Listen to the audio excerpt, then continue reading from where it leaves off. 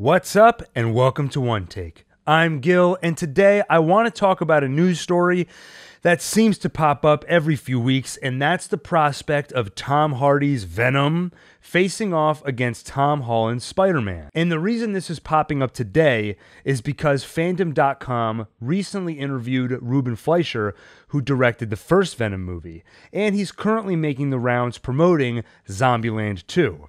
He had this to say when asked about Spider-Man and Venom meeting. That's where it's all going to lead. And that's the exciting thing, because we changed the origin of Venom.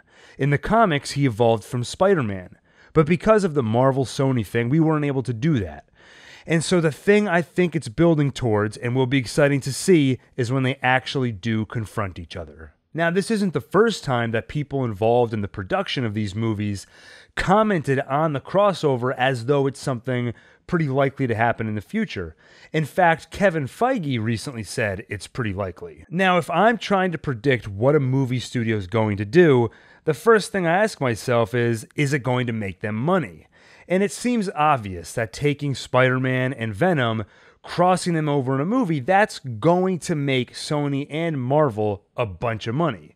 The question is, will it make them more money than they're currently making with the status quo? Meaning Sony's making money off their Venom movies, Sony and Marvel are both making money off these Spider-Man movies. Will they make more money by combining those two characters?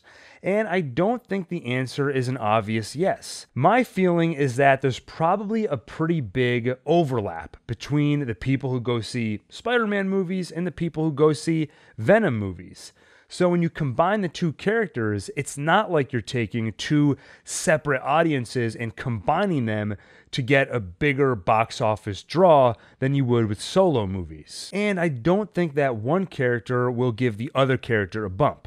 For example, if the Venom movies were struggling and Sony wanted to pick up the box office for them, you could see why they'd want to pull Spider-Man into the next movie. But if you look at the box office, Venom made $856 million versus Spider-Man Far From Home, which made $1.1 billion. And I think it's fair to say that Far From Home got a little bit of a bump because people also saw it as sort of an epilogue to Avengers Endgame. So I think a more fair comparison would be Spider-Man Homecoming, which made $880 million, much closer to the Venom box office. Having said that, it's clear that taking characters from solo movies and crossing them over into an event film can be a major box office draw. You look at any of the Avengers movies, and they consistently make much more at the box office than the solo movies that their characters originate from. So I think Sony will definitely see that potential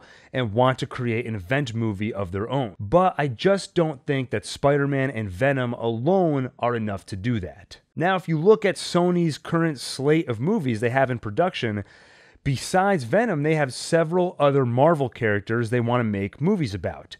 The one that's furthest along in production is Morbius, but they also have Black Cat, Kraven the Hunter, and one they've bounced around for a while now is Sinister Six.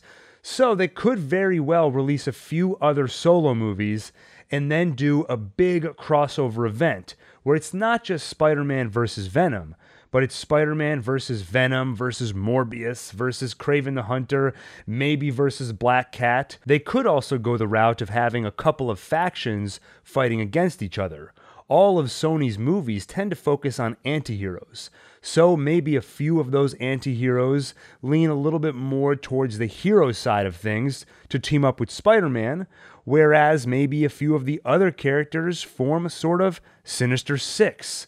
And then you have an interesting group of heroes against a group of villains. Speaking of Sinister Six, if Sony uses this as an opportunity to reboot some of the villains that general audiences are more familiar with, like Doc Ock or Green Goblin, that could be one more ingredient that makes this event film a big box office draw for more than just people who are interested in a Spider-Man or Venom movie. So the bottom line is that it seems pretty clear from the way people are talking that we're heading towards some kind of a crossover between Spider-Man and Venom.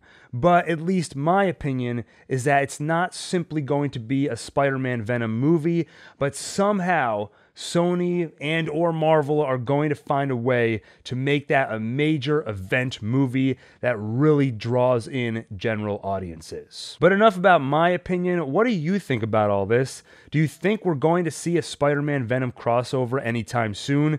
Do you want to see that crossover? And would you rather see it in the MCU, or would you like to see it on Sony's side of things in the Venom universe? Let me know in the comments and let's get a discussion going. And if you enjoyed this video, make sure to hit the like button, subscribe to this channel, and hit the little bell icon to make sure you get notifications whenever we release more videos like this one. Thanks for watching.